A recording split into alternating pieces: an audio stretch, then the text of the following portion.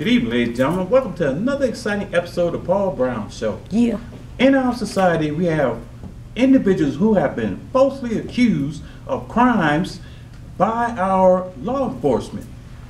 Today, I have as my special guest, he's Mr. Witt Darnell Alexander, and he's also a hip-hop artist. How you doing there, Mr. Alexander? I'm doing great. Tell the audience a little bit about yourself. My name is Witt Darnell Alexander Jr. I'm from Salisbury, North Carolina, and I go by stage name Brazy Braids. B-R-A-Z-Y, B-R-A-Z.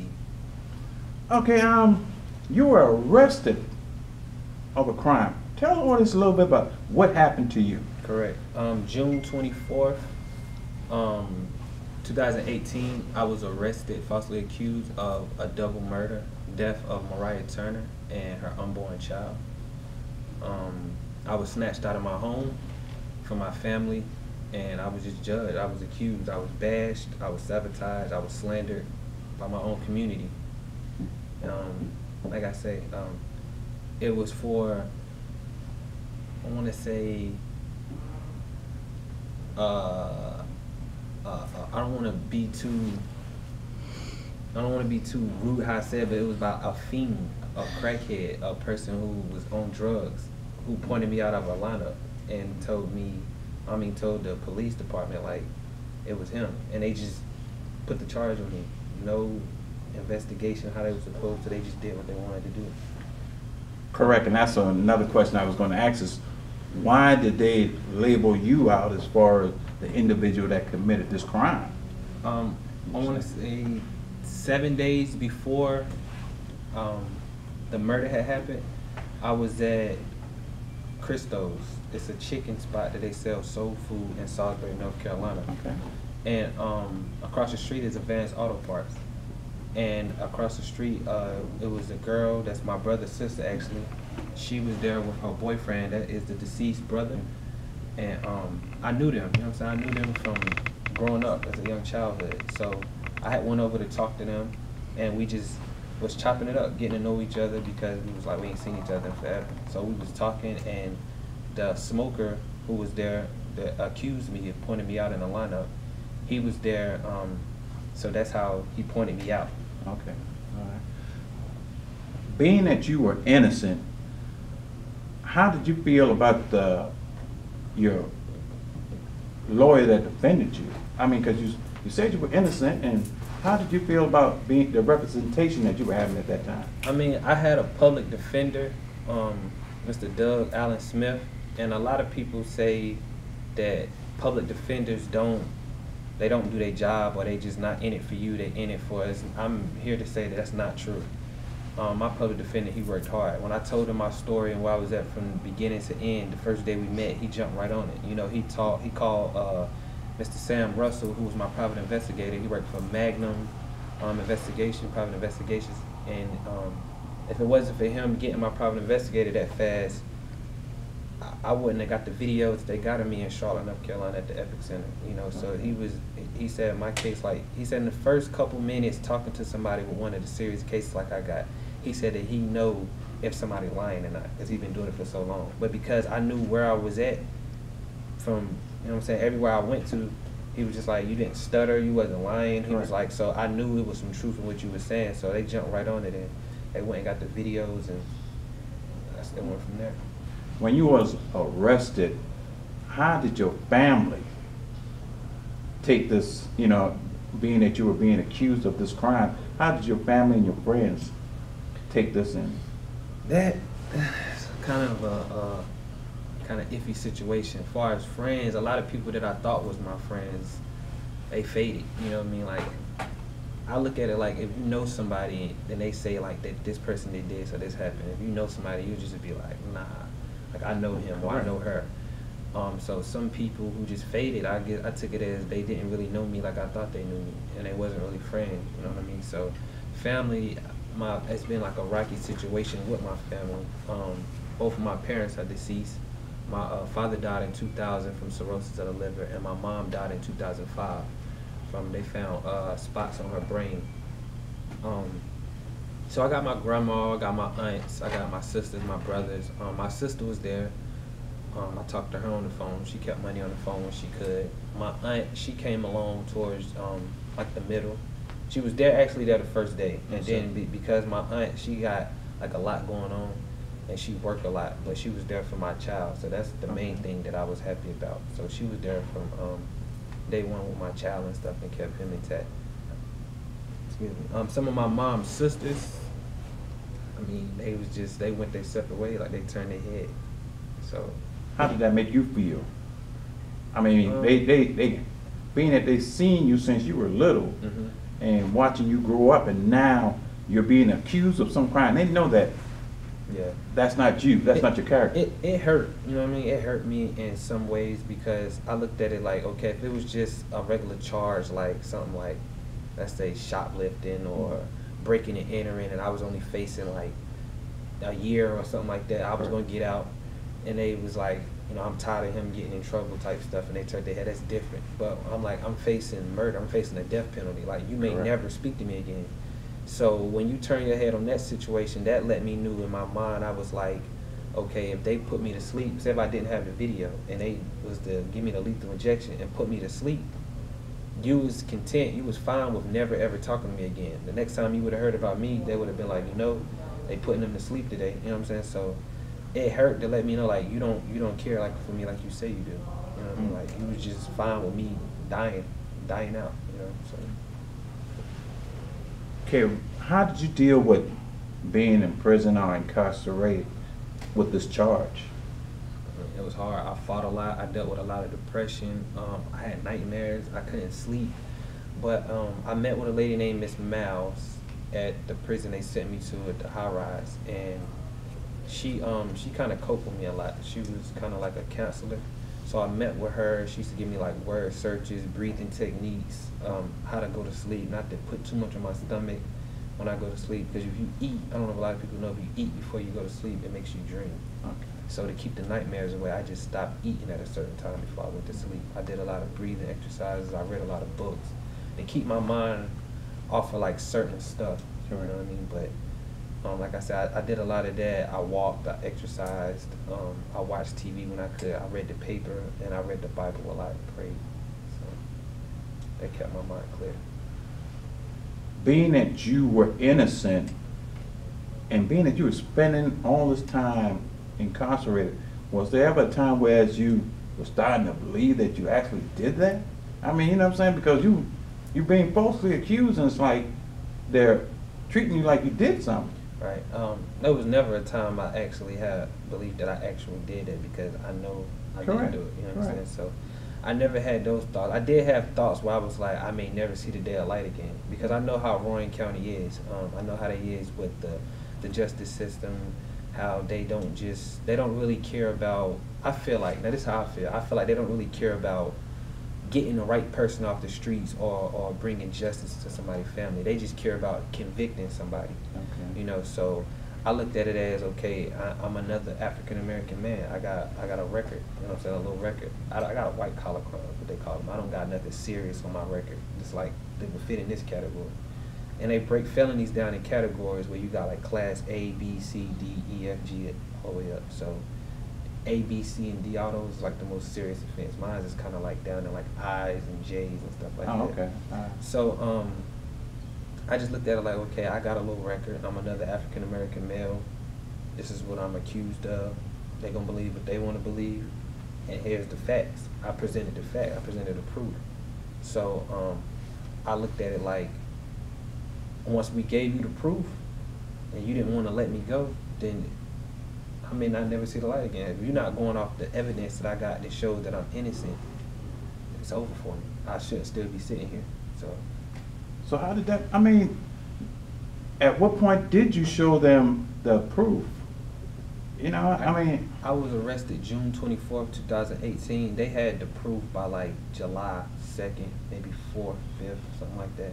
And they still kept you incarcerated. Right. The times that they went and got the video, my lawyer had to get certain videos subpoenaed. Some places give you videos, but to protect your identity, they was like, okay, we understand you as a lawyer or you're a private investigator, but you have to have a subpoena. So we had to wait a couple of days, so it pushed the time back. So I want to say like within like 10, 15 days apart at most, they had all the proof, the like videos that I was here at this location around this time that this murder happened. So they knew that. So how does that make you feel about our court system, knowing that this evidence wasn't given out? It's court systems, some court systems is ran correctly. It just depends on the area and who's, you know what I'm saying, who's elected, who's the DA, who your lawyer is, who the police officers are, because it happens everywhere. So I've just felt that our court system in Rowan County is destroyed. It's corrupt. You know what I'm saying? It's evil. It's not professional to me. You know. So, and I think it needs to be investigated. I feel like that they just do what they want to do. I look at it like Rowan County is its own little town, which it is, but it's like they got their own little world. You play by their rules, and that's it. That's just how it goes. Unless you bring in some heavy hitters in there that's gonna really fight for you. If not, you get lost in the, you know what I'm saying, you get lost in the system.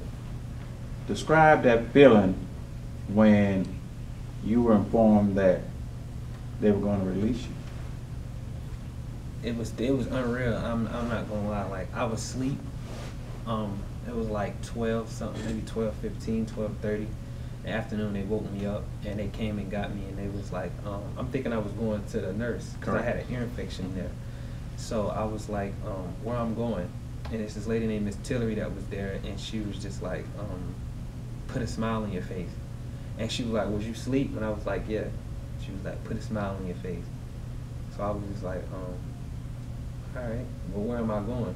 And she said it again. She was like, put a smile on your face. And she walked off. So I was just like, well, whatever that's about. So the next officer, he put me on the elevator. He took me downstairs. I seen my private investigator, Mr. Sam Russell, and my paralegal is Rachel Hughes. And they took me in a little conference room and they shook my hand and it was like, you look tired. They didn't know that I didn't know that I had, they thought I already knew the news, but I didn't. Oh, so okay. they were just like, you don't know what's going on type of stuff. And I was like, nah. And they're like, you happy to see us? So I was like, I mean, I guess you got some good news for me. You know what I mean? So he was like, well, your lawyer just, Mr. Dub, my lawyer, was like, he just got the dismissal and congratulations, you going home. Your case has just been dismissed. So I was just sitting there like, nah, like you can't be playing with me because this is serious. Like this is a life or death situation. So I was like, for real? And he was like, yeah. And they shook my hand. Like I thought I was gonna jump up and scream and shout, but it was still like an unreal moment for me. Like I was like, I'm not dreaming. Like somebody pinched me. You know, this is not a dream. But I was happy though. I smiled. I couldn't stop smiling. All I could think about was like my son. Finally get to go home and hug my son. So I know you talked about your son. Tell us a little bit about your son. His name and everything. I've been in and out my son life. His name is Jeremiah Anthony Alexander. He was born in 2015, October 20th. And I've been incarcerated, like in jail, so I was kind of like in and out of his life. So I never got to spend a birthday with my son. Like every time it came around his birthday, I was locked up. So that's why it's like it's a blessing to be home. His birthday now is what, Sunday, in a couple of days, so I get to spend a birthday with him. The day I came home, I was still in my prison slides, prison clothes, and I went straight to the daycare to get him out of daycare. And when he seen me, he just jumped up and just ran and jumped in my arms. So he recognized you. Right. That was the main thing. I was just glad he remembered who I was. You know, my child mom, she brung him up there when she could to visit me, and my aunt would bring him to visit me and stuff. And he'd be beating on the glass, you know. So I was like, he still know who I am. So she say, she'd be like, who's that? He'd be like, that's my daddy. So I'm just glad I didn't lose, you know what I'm saying, that relationship with him. But now we just a lot of bonding. I took him to State Fair. Correct. When I came home, took him to Chuck E. Cheese. He kept saying, I want to go to Chuck E. Cheese. I want to go to Chuck E. Cheese. So I took him to Chuck E. Cheese. So we just do a lot of bonding, like stuff that I didn't really get to do when I was out last time. Because he was young, now he getting older, he about to be 4. Teach him like how to ride his bike, play basketball. You know, he know his ABCs and 1, 2, 3. So I taught him that. So why is it so important that men be in their kids' life? because a lot of people don't understand. It's a lot of people who have children, they lay up, have babies with girls and disappear. And it's nobody that's a father figure that's to teach the child like right from wrong or about like depression or feelings and stuff like that. So you got a lot of kids who get bullied in school and stuff like that, and they commit suicide, you know, or they feel like don't nobody love them, you know, they don't feel comfort. And you go around other people who got kids, and like in school, you might have family day or parent day where parents come get to eat with the kid and say you have the father not in the child's life, so the child just looking like everybody else family here. You know what I'm saying? So it makes them feel some type of way. So I feel like you need that love, and only a father and a mother can give that type of love. I mean, some kids get attached to grandmas and aunties and stuff like that, but there's nothing like mom and dad. Correct. So. Okay. There's a Mr. John Barnett. Describe what he's doing in your situation. Mr. John Barnett is a political activist. He was actually found by my aunt. She found him for me. My aunt Cynthia Bryant. She said he popped up on TV one day and she gave him a call.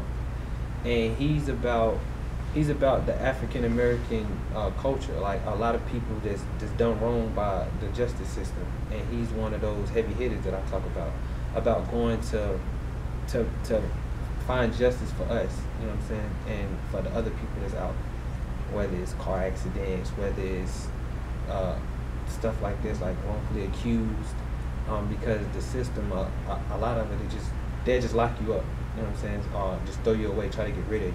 So he about fighting for you, you know what I mean. He's helping me now fight back towards the DA in my county, Brandy Cook. The sheriff department, Orange County Sheriff Department, because they need to be investigated. So he's helping me with that. He's helping me cope. He's helping me get back to how I used to be. You know what I'm saying? Succeed in society, you know, and feel normal. Because it's times where I still don't feel normal around officers or around, you know what I'm saying, just in my county alone. And I was born and raised there, so I feel like my son still lives there. So when I go there to get him, I feel weird when I'm there. I feel like people may still be out to get me, because people gonna believe what they want to believe, you know, because they put on the news and say that he innocent or his case was dismissed. To some people it don't matter. That's who they said did it. That's what they content with. So when I got somebody like Mr. John Barnett to show me like it don't matter what they say, we're gonna fight to the end. We're gonna show them that Mr. Witt Darnell Alexander Jr. is not that man they say he is. He's a different person. You know, he's a father. He's a musician. You know, so, and that's what he do, that's what he work on. Mr. Alexander, you're an aspiring hip-hop artist. How long have you been in that field, the music industry? I've been writing music for a while, I want to say over 10 years. My dad played drums for a band called the Crown Heights Affair out of Brooklyn, New York. So I used to go to his shows and stuff when I was young, so I was always around music. But I was born in the 90s, in 92 to be exact. So it was the hip-hop era, and I started off writing poetry when I was in Baltimore, Maryland. So I just turned my poetry to like rhymes. So I started off with cassette tapes, recording over cassette tapes, and I went from there. You know, I started putting out little mixtapes, going to little open mics, just getting heard, trying to see if people like my style, trying something new, or if they like the message that I was giving out. Sometimes I got positive feedback, sometimes it was kind of like, but as over the years, like I perfected my craft and it just got better and better. So I grew a fan base, I started websites, I had an app. So like I said, I rap about like a lot of my stuff, like I call it raw, and it's real, it's what certain people can relate to. It coming from where I came from, like a struggle, you know what I mean? Like I've been homeless before, I can relate to a lot of people. Like I done been homeless, I've been fired from jobs, kicked out of school, I done been turned against on, like from family and friends. I've been incarcerated, so I can relate to a lot of people. So I just rap about what I feel, you know. So, what advice would you give young artists who's trying to get into that industry? Stay consistent. It's all about consistency. When you want to do music, you need to have consistent tracks. Whether you think it's good or not, just stay putting out something. Make them tired of your name. Let me see what he got now. I keep hearing song. Because I feel like if you don't like this one, I got playlists and stuff. How about this one? How about this one? How about this one? So I just say consistency. Stay consistent and never let nobody shoot down your dreams. You know, dream big. A lot of artists feel like this is an easy thing to do. Is it really that easy? Because you see a lot of people trying to get into that. I say it got a little easier now for certain people, because with the social media now, and it's so easy to pop on social media, going viral and stuff like that. It's a little better, but it's not easy. It's not how people think it is, because a lot of people sound the same, so it's not. When you're performing in front of that big crowd, describe that feeling that you get. I feel like they're here for me. You know, they want to hear what I got to say. So that's just the feeling I always get. I usually just go blank, and it's like I'm having one-on-one conversations with everybody just watching me. So who would you compare your style to? I know we have some people in the past. You know, who would you? It's kind of hard to compare, but if I had to, like, how I deliver my message, I like to try to deliver my message in a Tupac kind of way, but I kind of give it a down south, like, raw type form. You know what I mean? Like, so I guess Pac. That's a big name right there, Tupac. Right. Yes, sir. Because when he speak, he used to make you feel it. Like, you know what he was talking about. He make you listen, like, tune in. You in the TV like this. And him, Tupac, he told us like stories, you know, about life, everyday life, things that goes on in life, and you know, and a lot of people can relate to that. And that's what I like. Stories that somebody can relate to. That's what I like to write about. Tell us about your album or your song Innocent. I got a CD coming out next month. I don't really have an actual day yet, but if you follow my blogs, I got some days that I'm thinking about dropping it on. I'm dropping a mixtape called Innocent, and it's basically about like my life, my case, from what I went through from June 24th to September 11th. And that's June 24th, 2018 to September 11th, 2019, the day I was released. I was incarcerated 444 days to be exact. So I got a song that I'm writing called 444 that I think a lot of people like. How does that make you feel, you know, with that fan base that you have? I feel blessed, for real. I feel like it gave me an extra little boost to people. Like, I want to hear what you got to say. You know, I got people emailing me and DMing me, like, when it's coming out, I'm waiting on it. I put little snippets and teasers out to let them hear, like, this is what it's going to sound like. So it's big. It's going to be big. Describe that feeling when you be going to larger cities. Some of the larger cities, like when I went to Raleigh, that's the state. They showed a lot of love. Like, I was actually in there with another dude who was just wrongfully accused, and he just came home. And I keep Mr. John Barnett cards on me, so I'm in there passing cards out and mixtape cards. I like, yeah, we finna do something big. And I was like, you need to get in touch with him. And so it was just like, he was like, yo, you just came home too. And I told him he was wrongfully accused, but he sat in there for probably like 40 days, 60 days. When I told him my story, he was like, nah, yours big. I'm like, ain't no story no bigger than the other. Like, we was wrongfully accused and in the same boat. So they showed a lot of love, and I don't think it was just behind that, but just because, like, people coming home, like, the law not getting away with a lot of stuff they got away with. Mr. Alexander, where do you see yourself at 5 years from now? 5 years from now, I see myself somewhere successful, a nice job, a nice buzz going on with my music. I see myself grew more with my son, in a nice house, and, you know, and speaking to other kids, like group homes, detention centers, jails, prisons, hospitals, like wherever that psychiatric wards, just wherever kids or people go to, they feel like they're going through something, and not just kids, but older people. You know, somebody who feel like they don't nobody hear them, because sometimes that's all you need is just somebody that can express what they feel or how you feel. Because a lot of people are like, oh, I know what you're going through, but you don't. Like, you never been homeless before. You never laid in a cot or a hard steel piece of bed. You never ate milk or drunk milk and juice out of a plastic bag. So you can't relate to. You say you know how I feel, but you really can't. So when you find somebody that actually comes from that, it's like it helps them more. Like, yo, you just took a lot of stress off me. Like, you showed me how I can deal with this and gave me steps on how I can make myself, you know what I'm saying, a better person in life. How does it feel knowing that you're probably like a role model for those that have been incarcerated, falsely accused, and coming back out into society? I feel like I can make a change. I feel like I can keep what Nipsey Hussle had going on, keep it, because it need more people like him. I feel like I can expand and help change the world, because I'm not going to change the world overnight. I'm not going to change overnight, but it starts with somebody, you know what I mean? So I feel like maybe I can help keep the crime rate down in my city. I feel like I can help keep from kids committing suicide or, you know, committing a crime, doing something when they feel like, I don't care. I can get them out of that I don't care mode. Like, I'm gonna be another Bill Gates, or I'm gonna be the next, you know what I'm saying? Like, somebody big. I want to be the next Oprah Winfrey. Like, you can dream like that.